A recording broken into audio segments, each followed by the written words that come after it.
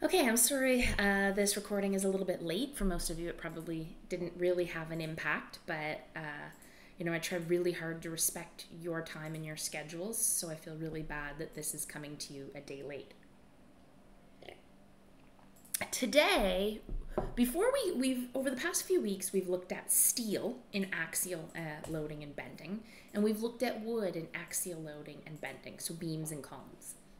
Concrete, before we can jump into our next material, we need to understand what's happening. Steel was pretty easy. It was isotropic, meaning it behaved the same in all directions. Wood got a little bit harder because it was organic and it was not isotropic, meaning it didn't behave the same in all the directions. Concrete is even more unique. Concrete, we're not talking about just concrete. What we're talking about in design is reinforced concrete. So we may colloquially say concrete, but we're talking about reinforced concrete. And what makes reinforced concrete intriguing is that it's composite. We have concrete and steel working together to do the job. And so if we're going to design things to see if they're strong enough to withstand the load, we have to understand how those two materials work together. What's really interesting is that we have two ways we can make materials behave together. We can have them share loads, or we can make them composite. Concrete, we often make them composite so that they behave in a very particular way.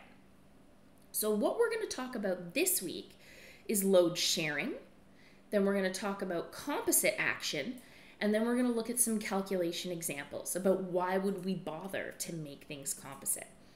And then we'll also look at a few other materials that are composite action.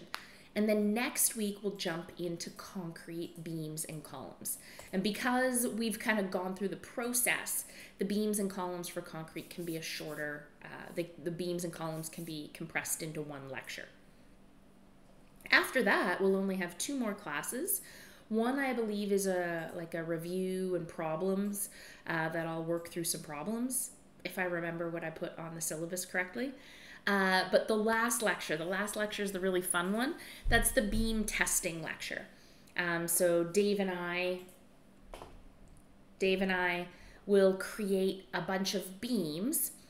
And if this was normal times, I'd come in and we'd test them in front of you guys, and it's kind of a fun real live demonstration. Instead, we're gonna have to record it, but that's okay. We'll try to do what we can to make it interesting for you guys. And hopefully the trains aren't too loud, because that was the big problem last year. I was trying to record that in the backyard where I'm like 200 meters from the train tracks, three train tracks. Okay, load sharing, transformed sections, which don't worry about that. I'll talk about what that is. Composite action, so load sharing and composite action, calculation examples, and then some composite structural construction images. So load sharing. Load sharing is when two elements or materials are arranged so that they mutually support the load. If they are doing that, they are said to be sharing the load. The proportion of load that each resists is proportional to the stiffness of the element or material. Load will follow the greatest resistance, or the stiffest element. So all of that, nonsense of follow the path of least resistance, in loads, load goes to the stiffest element. It doesn't go to the least stiff element, it goes to the stiffest element. It will try to carry the most load. So what does that mean? Let's think about what that means. Okay. Multiple elements supporting the same load share it based on stiffness. But what makes up stiffness? What do we think of? We know that E is something for us there, because remember that was that modulus of elasticity, and we often talked about it being the stiffness. But we also know that area can impact how stiff something is. So if we had a beam and it was in bending and we wanted to make it stiffer, we could make it deeper. we've added material to it.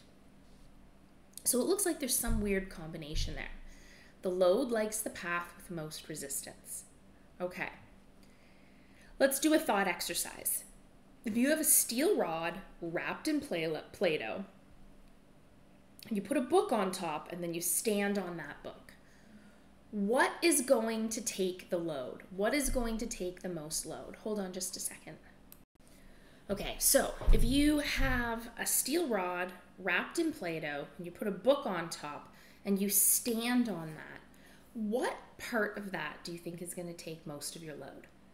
Well, you know that the steel rod is going to be the thing that takes the majority of your load, because you intuitively understand that the steel rod is way stiffer, even though it has way less area.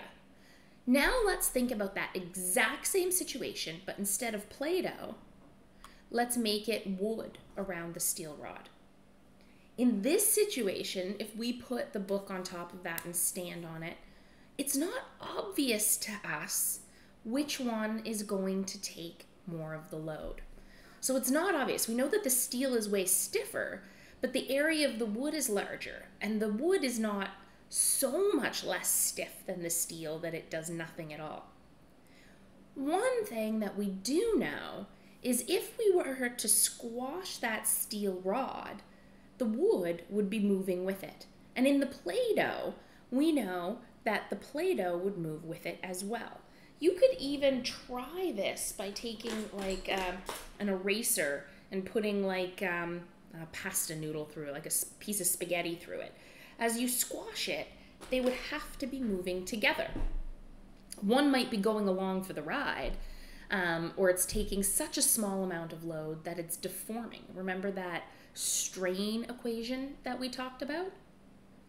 So how would they share this load? So remember, if they're sharing load at all, they need to be squashing together, or they need to have the same amount of change in length. So they're both moving the same amount, and they both had the same original length.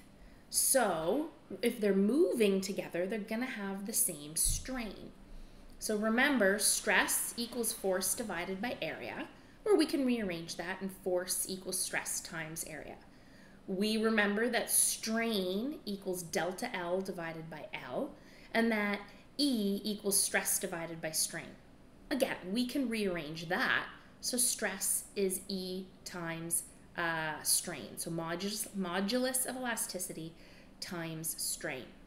So this is just our 3 equations that we've been working with since the 2nd week of the term. What if we start substituting things into each other? Okay, so we had stress right here, and stress is E times strain. So let's take this and plop it in for stress. So force equals EA times strain. So the modulus of elasticity, the area, and the strain. So E and A can be for each material because the strain has to be the same because they're moving together. So the strain is going to be the same for each thing. These both have the same strain. And so the force that the steel is taking is going to be the equivalent of EA of the steel times the strain. And FC, or the force in the concrete, is going to be EA of the concrete times the strain. And the strain is the same for both of these. They're moving together. Okay. But we want to talk about this as the total load. So the total load is all the force. We don't know what that particular force is. And we know that some of it is going to the steel and some of it is going to the concrete. Well, the force in the steel was the EA of the steel times the strain, plus the EA of the concrete times the strain. Well, the strain is common to both of these. If you guys remember messing around with equations, we can take that strain and bring it outside of that equation. So we have EA of the steel plus EA of the concrete. Well, that's just the sum of all the EAs. If we added a third material, we could toss that in there too. So the total force is the strain, which is the same for all the materials across the board, times the sum of all the EAs, or all the combined stiffnesses. So so this load sharing is dependent on the overall stiffness, and the overall stiffness is made up of a combination of the modulus of elasticity and the area. So the sum of EA is the axial stiffness of the combined total system. We can rearrange this equation, and we can get that strain equals the total force divided by the sum of the EAs. Well, let's plug that back into our force for the steel and the force for the concrete. So if we plug this back in for the strain, and remember the strain is the same for both things. So the total force divided by the sum of all of the stiffnesses, which is EA. So this is the total of the system here. So we can plug that back into this equation. That means the force in the steel is the total force times the ratio of the stiffness of the steel divided by the stiffness of the system. So this is just a ratio. This is saying how stiff the steel is compared to the total system, and that tells us how much of that force goes to the steel. This is the total force times the ratio of stiffness of the concrete of the overall system. So both of these added up would equal the total force. I know, that was a lot of information. I find that the best way to do this one is with an example. So we can plug the strain for the total force divided by the sum of the EA back into the following. Essentially, we are saying that the force in the steel is the total force times the EA of the steel divided by the sum of all the EAs, and the force in the concrete equals the total force times the stiffness of the concrete divided by the total stiffness of the system. All right, we have a steel HSS 152 by 152 by 9.5 column filled with concrete. What load in kilonewtons does the steel carry, and what load does the concrete carry if the E, or the modulus of elasticity of the concrete, is 30,000 MPa? Take a guess which will carry more load, the steel or the concrete. So this is where I always like you to take a second and guess intuitively what you think is going to happen. So I'm looking at this. There's a lot more area of the concrete. I don't know how much more, but I don't know, more than double, I would say, or about double. And then the stiffness of steel is 200, or the modulus of elasticity of steel is 200,000, and the modulus of elasticity of concrete is 30,000. I am going to guess that it's going to be somewhere around 50-50. I think maybe more might go to the steel, but I'm not quite sure. So, but around 50-50. It's not like 90% of it's not like I think 90% of the load is going to go to the steel or the concrete. It looks somewhere close to 50-50, plus minus, a bunch, because I'm eyeballing this. Okay, so let's go through this calculation.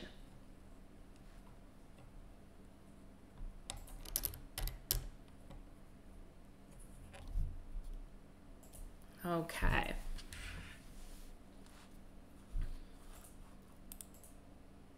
Bring this up here. All right. Nice to have my worked out solution right here so I don't screw up while I'm talking to you guys.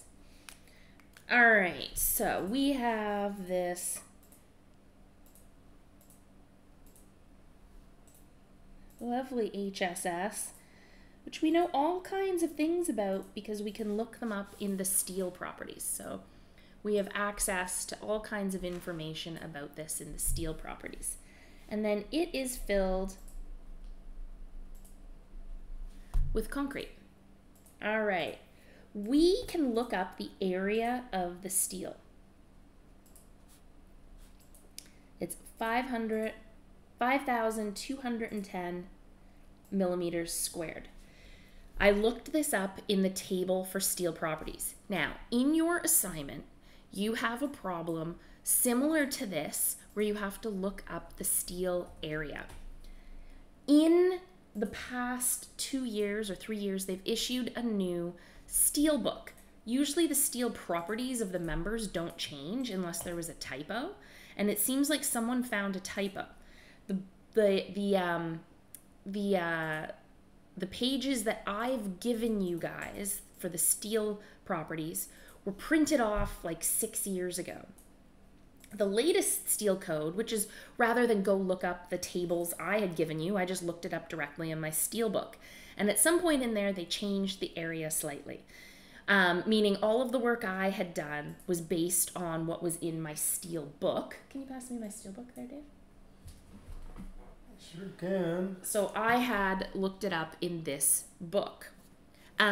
So because all of my math matched that, and there was like a real point to what I had done, I've given you guys the steel area in the question in your assignment, where I actually show you the update for that W150 by 37 that's published in this now. And it's only a small change, but because it's a sequential question, it has a really big impact on what the answers are. So please use the one that's directly in the assignment. Okay. We know that knowing E and A of the steel and concrete is going to be really important. What is the E of steel? That's right, it's 200,000 MPa. Okay, let's calculate EA of steel. Because we know that knowing that combined stiffness is kind of handy. So we've got 5,210 times 200,000.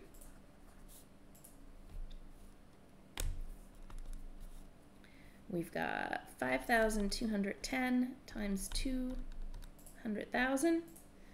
We've got 1.04 times 10 to the 9. And this was millimeters squared, and this was newtons per millimeter squared, meaning this is in newtons. Okay, let's figure out, the area of our concrete. Okay, it depends what mood I'm in, but this is a big enough chunk of area for the steel that I'm going to remove it from the total area to figure out the area of our concrete. If we're talking about rebar in a math problem, we tend not to bother removing the area of the steel from the concrete area. It is so nominal compared to the area of the concrete that we just don't bother. That said, in the assignment, I very explicitly tell you what to do, so make sure you pay attention to that. So the area of the concrete is 152 minus 9.5 times 2 times 152 minus 9.5 times 2. So where did that come from? That was 152. And that was 152. And that was 9.5. Now, we could have calculated 152 by 152 and minus the 5,210. That's a totally acceptable way to do it as well. You will get slightly different numbers as your answer, which is why I'm telling you to pay attention to how I ask for it in the question. So, 152 minus 9.5 times 2. We get 17,689 millimeters squared. Let's see what it would have been had I done 152 by 152 minus 5,210. It would have been pretty darn close to that. So you can see that in the final calculations for trying to figure something out, they would be almost the same answer, like plus minus a small amount of percentage. Why do I get so caught up on you doing it a particular way? Because Quercus is our overlord right now, and trying to do math, it can't look at it and see that you did it right, but just used a slightly different process. So we have to be consistent so that Quercus can mark it easily. I don't just do it to be mean, I promise. And the E of the concrete they gave us in the question was 30,000 MPa. Concrete modulus of elasticity is dependent on the mix of the concrete. So it's not always obvious to us what that is going to be until we either tell them what it has to be or they tell us what it came out as. All right, so the EA of the concrete is going to be 17,689 times 30,000. All right, 17,689 times 30,000. We get 0.531 times 10 to the 9 newtons. Okay, I just want to stop and have you think about this here. If this total stiffness of the system is a combination of the modulus elasticity and the amount of area that we have, and this is that combination for steel, and that is this combination for concrete, now which one do you think is going to take more of the load? Well, we know that the stiffer it is, and this is defining its stiffness, the stiffer it is, the more load it takes. It now looks to me that, yeah, it's pretty obvious that the steel is going to take more load than the concrete. Maybe twice as much load as the concrete, or around twice as much, which if 100% is the whole, that looks like maybe 2/3 of the overall load would go to the steel, and 1/3 of the overall load would go to the concrete. So I'm starting to be able to infer a lot as we go through this. What is the sum of the overall stiffness? Well, it's the EA of the steel plus the EA of the concrete, or 1.04 times 10 to the 9 plus 0.531 times 10 to the 9. 1.04 plus 0.531, 1.571 times 10 to the 9 newtons. Well, now we can figure out F for the steel. So remember, it was the total force times the EA of the steel divided by the sum of the EAs. Or force, we don't know what the force is. They didn't give it to us. The total force times the EA of the steel, which is 1.04 times 10 to the 9, divided by the sum of all of the EAs, which is 1.571 times 10 to the 9.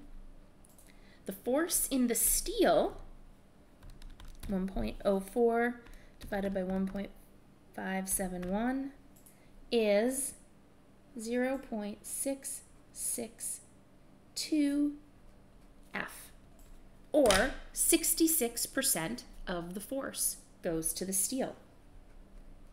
Now, if there's only two materials, if 66% goes to the steel, you know that there's only 33% left to go to the concrete. But let's check it out here.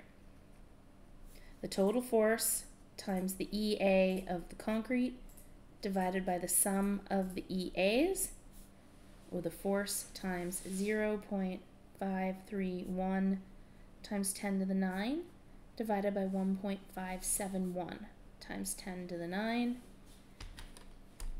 0.531 divided by 1.571, we get 0.338 F.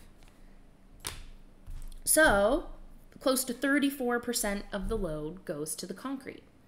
What this means is that if we need to be able to determine if the steel is strong enough or if the concrete is strong enough, now all of a sudden both of these need to work.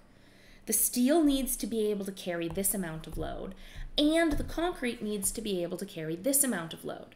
Because the load will be distributed according to this, we now need to be able to check that the reduced capacity of the steel is greater than the factored load on the steel. And we need to make sure that the reduced capacity of the concrete is greater than the factored load on the concrete. So to know that, we need to know how much of the total load is going to each part of that element. Okay.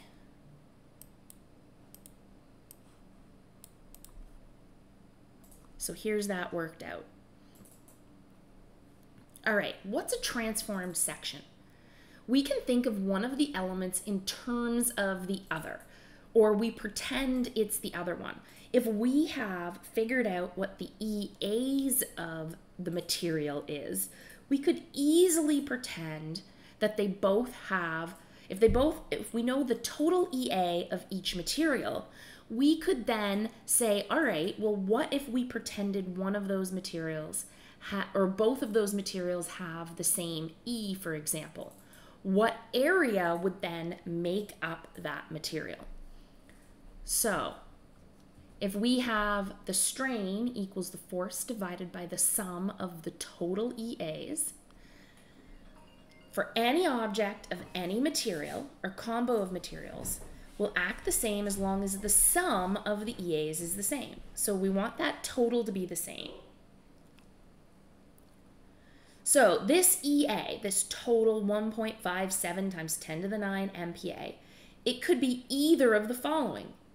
It could be E of 1.571 times 10 to the 9 MPa and 1 millimeter squared of area. We don't know. Once we have this total, how it's broken up is irrelevant. In fact, how we broke up the EA of the concrete or the EA of the steel. So before, we had EA of concrete and EA of steel. Well, then once we know what the total is, we can ascribe the same E or the same area to both of those materials and figure out what makes the whole. Again, I know this is a weird thing to be saying, and I'll show you why it's helpful. So you need to know it exists. You're gonna have to do the math, but don't worry about it. This isn't like, this isn't the most important calculation you're ever gonna do, but it is a nice little calculation to have one question on the exam of it. So the transformed area equals N times AS. So the transformed area is N divided by AS, or the ratio of their modulus of elasticities. So we want to know, for example, if that wasn't steel and concrete, what would it have been to have the equivalent stiffness if it was all concrete? So we already know a chunk of it was concrete, but what if we wanted to pretend the amount that was steel around it was also concrete? How big would that concrete need to be for that system to have the same total stiffness as this system? And so what we're going to do is figure out the ratio of their modulus of elasticity so we can figure out what that area of steel would need to turn into to make it concrete. All right, so transform the steel into concrete from the previous example. So we still have all of that same information that we had. Let's make this bigger. All right, so we already have our EA of our steel, our A of steel, our E of steel, our EA of steel, our area of concrete, our E of concrete, and our EA of concrete, and we have our total EA. Well, we want to know what the transformed area is. So AT is going to be ES divided by EC times the area of the steel. So we want to transform the area of the steel into concrete. And we're doing that by saying, okay, we're pretending we have a material that's much less stiff, therefore we need a greater area. If this needs to be the same total stiffness, and we're now pretending the steel is a material that's less stiff, we must need more area. So the E of the steel was 200,000 MPa divided by our 30,000 MPa times our area of steel, which was 5,210. So the transformed area of the steel into concrete is 200,000 divided by 30,000 times our 5,210. Or 34,733 millimeters squared. Well, that makes sense. If the steel needed to take 2/3 of the load and the concrete took 1/3, and we're now pretending that the steel is also concrete, it makes sense that to take 2/3 of the load, it would need to be 2/3 of the area. So the steel was twice as stiff as the concrete, and if they're both the same material, then it needs to have about twice the area. And that looks to be about right. If that was the area of the concrete, our new transformed steel into concrete needs to be about 34,733 millimeters squared. So that means our area total, which is our transformed area plus our area of the concrete, is 34,733 plus our 17,689, or a total area 34733 plus 17689 of 5,000 or 52,422 millimeters squared. I'm going to show you what that looks like. Essentially, what we've done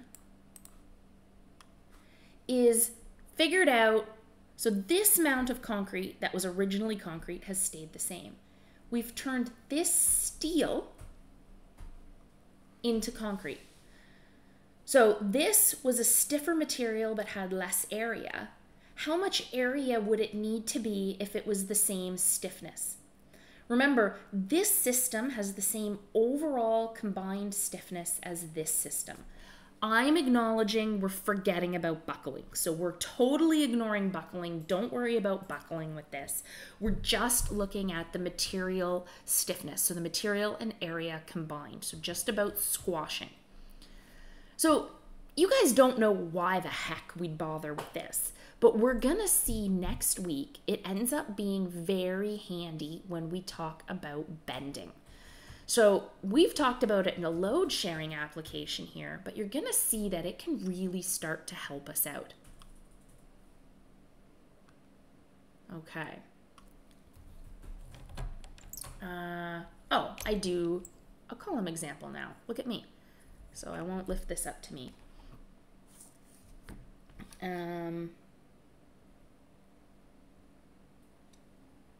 Okay, so we have a 250 by 350 concrete column that has an E of 25,000 MPa with 8 20M bars. Here we have the area of what those bars are. We're going to talk next week about reinforcing and concrete, but for this example, I just wanted to give you a quick look at it. You can see here that 20M bars have an area of 300 millimeters squared, and we've got 8 of them in our column. So we want to transform the section. So let's take a look at what we've got here. All right, so we have a column that is 250 by 350.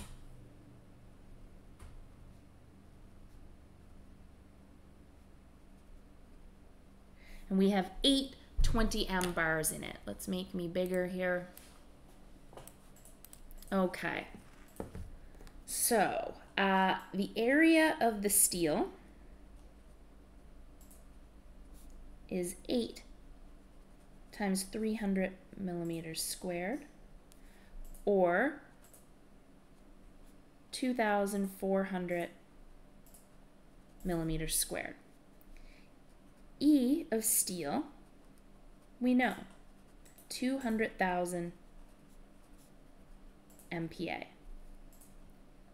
The area of the concrete. Okay, so this is where I was saying we don't usually bother to remove the area of the steel when we're talking about rebar in concrete.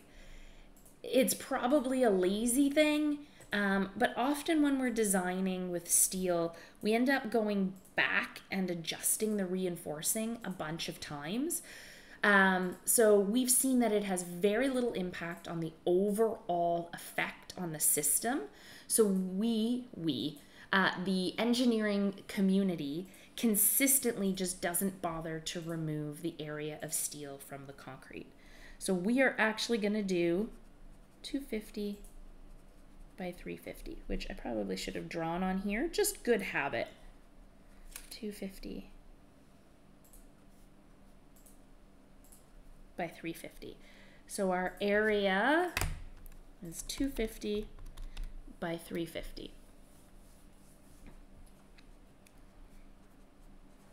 87,500 millimeters squared.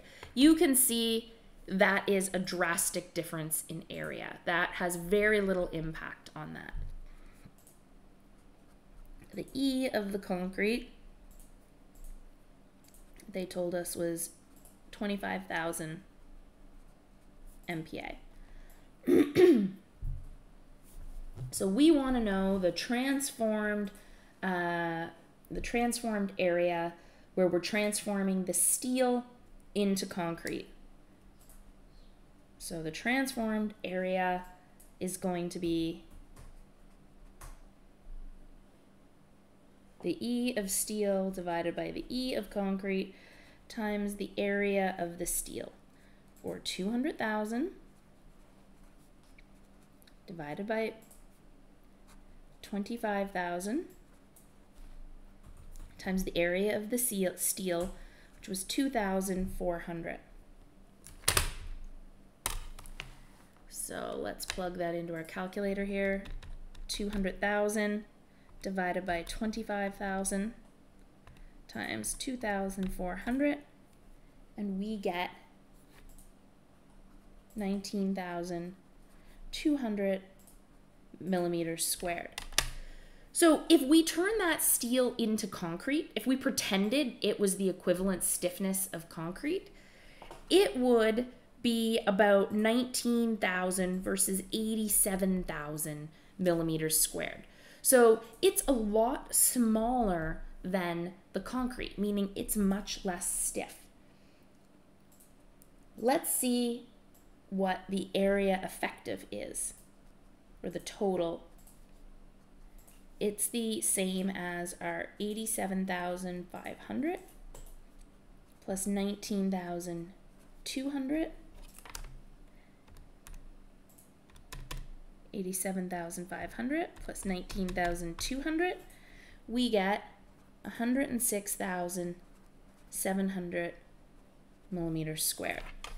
So by pretending our steel is concrete, it's the same as saying that we have a bigger column.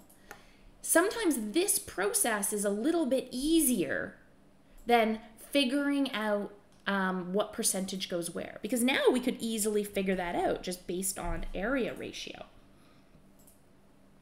Okay, so that's transforming our section. Oops. All right, so that's worked out here. Okay, composite. All right. Composite. If two objects or materials are combined so that they support loads as one, the system is said to be composite. In order for a system to be considered composite, the materials must be bonded so that they won't slip relative to each other. In axial loading, this is easy. But in bending, we need to make sure shear can be transformed across the plane where the materials interface. They can be two different materials, or they can be two different pieces of the same material. And we're going to look at an example of that. For bending elements, longitudinal shear is critical. So as we're bending something, we need to make sure these elements are bonded along the plane where they would be attached to each other. So longitudinal shear is critical. If there is no bond along the interface or the shear plane, the elements will slip along that plane. That's like two small beams sharing the load. If we ensure that two planes don't slip, it's like we have one deep beam. I think the next thing I have is an image. Okay, so if we have a 140 by 140 stacked on top of each other and they're spanning some distance, if we don't glue this, it's like these two things move independently. If we do glue this, it's like this one big deep element acts together. So this is non-composite. So this plane was not glued together. And you can see that it's like we've got two elements bending like this, all right? Versus this, where we've glued them together or done something to ensure that they're bonding together so that they bend like this. Look at their stress profile or their strain profile. This is two small beams, and this is one deep beam. What was our friend? What shape property was our friend in bending, if you guys remember? That's right, depth. Depth was very handy to us. So two smaller elements, I wonder how they compare to one deep element. I have an idea. Let's do that calculation. Okay. So this is still our maximum stress at the extreme fiber. Okay, so for two 140 by 140 beams of the same material stacked on top of each other, calculate the shape properties for axial load, bending moment, and shear, and stiffness for both non-composite and composite versions. So basically we want to figure out those shape properties. If you guys remember, for axial load, the shape property is area. For shear, the shape property is area. For bending, the shape property is the section modulus, or S. And for stiffness, the shape property is I. Rectangles, which it seems like we've got right here, we have derived those. We know what those are. The shape property for area for a rectangle is B times D. The shape property for section modulus is BD squared divided by 6. And then the shape property for I for a rectangle is BD cubed divided by 12. So let's see what that looks like for two elements stacked on top of each other versus one big element that has the two elements glued together. And when we do the beam testing in a few weeks, we actually do this. And so I will show you beams where I stack them versus glue them, and we see what impact that has on the load. So I find it a really helpful process. Okay, so we have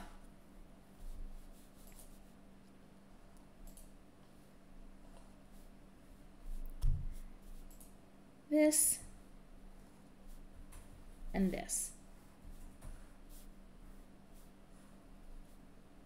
B equals 140. D1 equals 140. And D2 equals 140. Over here, we have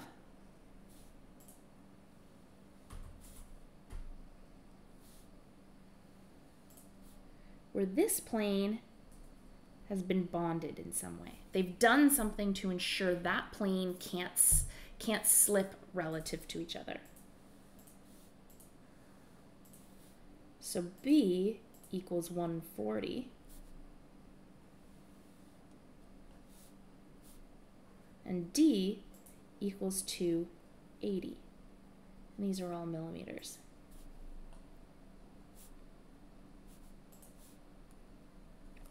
Okay. Area. Let's calculate area.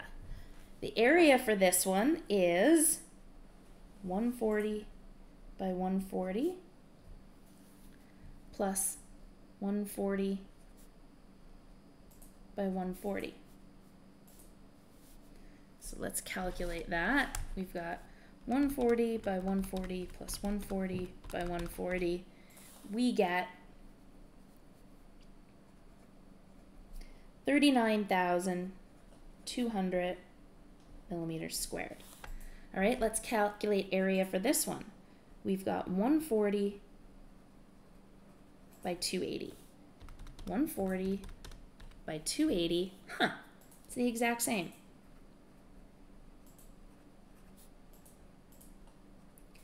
Well, that didn't seem to do much for us. Why would we bother to make things composite? For area, the area stays the same. It's the exact same thing. We went through a lot of work for no real great change. So that means let's think about what types of things involve area. Axial loads involves area, and shear involves area.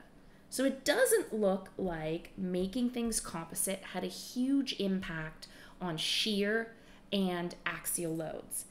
Let's take a look at S, or our section modulus. So if you guys remember, for a rectangle, it's BD squared divided by 6. And that was BD. So for a rectangle, the section modulus is BD squared divided by 6. Let's take a look at this. We've got 140 by 140 squared divided by 6 plus 140 by 140 squared divided by 6. So 140 by 140 squared divided by 6 times 2. We've got 2 of them here. We tend to divide it by 1, 2, 3, 4, 5, 6. We tend to write it as times 10 to the 6. So we've got 0.915 times 10 to the 6 millimeters cubed here. All right, let's come over here and find the section modulus for this element. We've got 140 by 280 squared divided by 6. So 140 times 280 squared divided by 6. Ooh, 1, 2, 3, 4, 5, 6. We've got 1.83 times 10 to the 6 millimeters cubed. Look at that. That's double. We've doubled S. And remember, S is what allowed us to figure out the maximum load we could take. The maximum stress stays the same no matter what the material is, but part of the amount of moment we could take was dependent on our maximum stress by our S.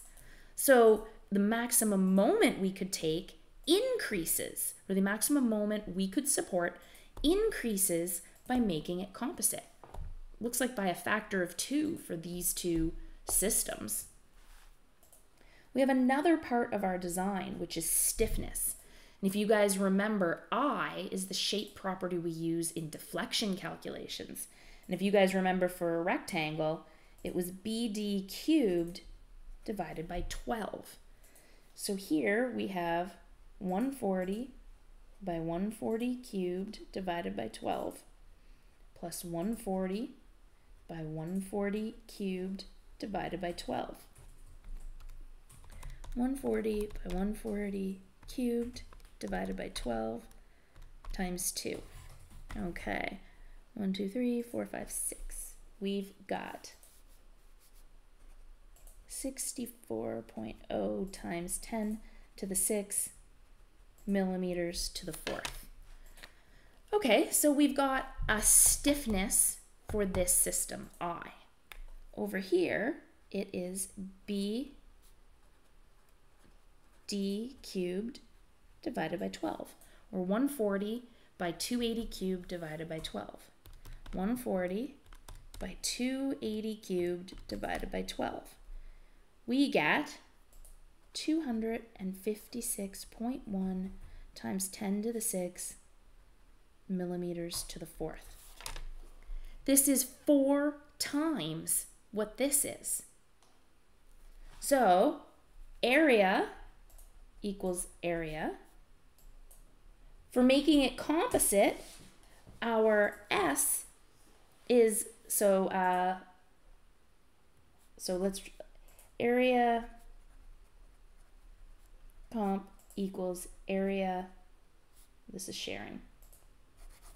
Sorry, area sharing equals area composite. We have 2 times our area right here. So S composite is 2 times our S of sharing. And I composite is 4 times the I of sharing. So this is 4 times as large as this. So it's the equivalent of 4 of these. So that means this is much stiffer than this. This can take more bending load than this. That is a huge takeaway. Understanding that making things composite can increase your ability to take bending moment and improve the stiffness of the member in bending. It doesn't have a big impact on shear and axial loads. It has a big impact on bending, and it has a huge impact on stiffness. Okay. This is a really short lecture. I wanted to give you guys kind of a breather of time this week. Oh, you don't need me that big. Ooh. All right. Okay. What are some composite systems? Concrete on metal deck. We've talked about that a few times. The first time we looked at it was last year. And I said that they take normal deck and they punch into the flutes. What that is doing is making the steel grab onto the concrete. Remember, the thing that's critical is this shear plane right here. We don't want those to slip relative to each other. So to make those not slip relative to each other, they punch the steel into the concrete, and the concrete forms around it and grabs onto it, so they can't slip relative to each other. We can make that concrete deck system composite with our steel beam. We can make use of that a little bit, and it ends up looking like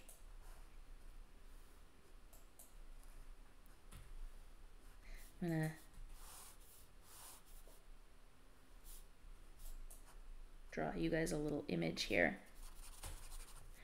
Okay, so if this is our steel beam and this is our concrete on metal deck, if they put these shear studs down through the concrete, so they shoot those down through the deck to the steel beam, and then they pour the concrete afterwards, that concrete bonds with the shear studs, and instead of just having a steel beam in bending, we have a steel beam with a top chord added on with that.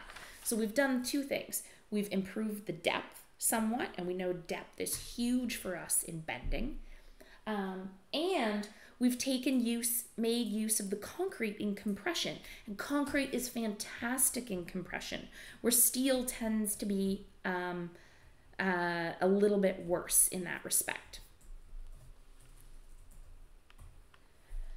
Okay, remember when we were talking about our wood bending systems, and we said that if the system was, or I guess it applied for the studs as well, if they were connected to a plywood floor and they had the elements beside them in some regular pattern, we were essentially saying that that was a composite system.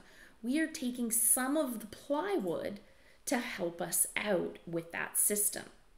And so that was our class 2. That was one of the ways you could think about what was making that a class 2 system. Our wood I-joists. So there was actually 2 parts to the composite there. OSB itself is a composite system. We have all kinds of elements that are kind of reminds me of an apple peel kind of going through, and then they put it in a machine and they glue them together. The glue is providing that bond for longitudinal shear. And then we have pieces of lumber that are notched and glued top and bottom. So again, that glue is acting as our longitudinal shear transfer. And so those elements make this object act as one. SIP panels, where you have plywood or OSB top and bottom with insulation as your shear component in between. So almost all the work is being done by the plywood, and the shear is just the insulation is just helping transfer shear loads. But again, what's critical is that bond between those elements. Flitch beams are more like load sharing because they're all side by side. But the wood helps prevent the steel from buckling. Why would we bother with a flitch beam?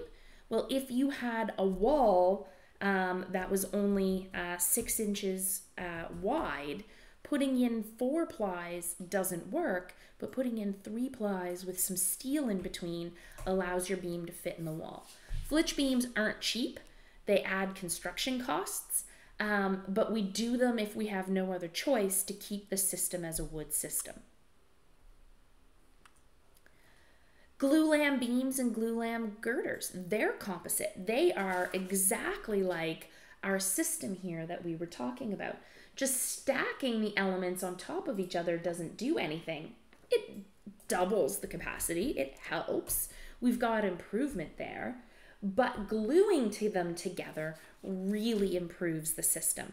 So all of these have been glued along their longitudinal shear plane, allowing them to act as one deep member instead of a series of small members stacked on top of each other.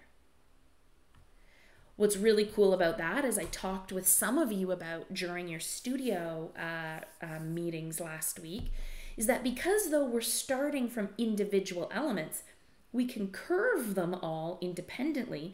And as you know, it's a lot easier to curve a small element because it's not as strong in bending, and then glue them together so we can get that curved shape.